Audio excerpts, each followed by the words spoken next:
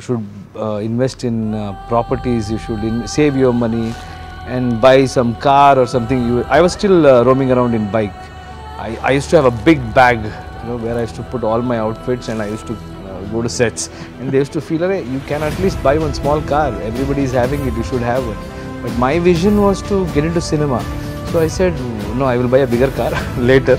But let me present myself. And somebody saw, maybe they saw something in me and they gave me offer in cinema. Right.